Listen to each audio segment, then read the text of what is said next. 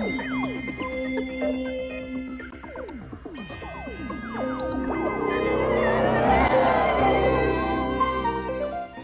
in a few minutes, we're about to show our first feature film of the weekend, Doctor Who and the Daleks. Peter Cushing is the Doctor and Roy Castle played the science teacher. But the real stars are the Daleks, seen for the first time in colour and spraying a noxious white gas. With me now is Jennie Linden from the film Doctor Who and the Daleks. She was one of the Doctor's companions. Jennie, tell us a little about yourself in the film. Well, I was the eldest grandchild in the film of Doctor Who, and there was a little girl, Roberta Tovey, who was the youngest grandchild.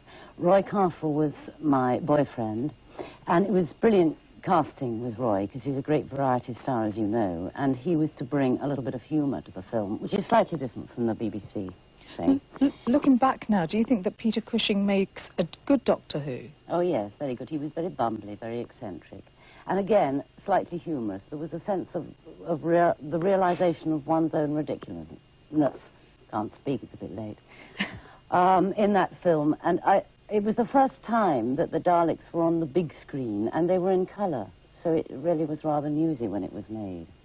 Did you find it frightening to work with the Daleks, having seen them on the TV series? Well, they were meant to have flames coming out of them, and they didn't. They had foam, because it was a film that was eager to get a U certificate. It's going to be shown to children, and so everything in it was non-violent, really. It was all, there was a group of people on the planet called the Thals, and they were pacifists, and Doctor Who was unarmed.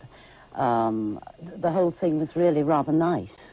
It wasn't actually a violent film in any way. It was we're all looking aimed at the forward kids. to seeing the film. Tell me very quickly, do you have a favourite Doctor Who from the TV series?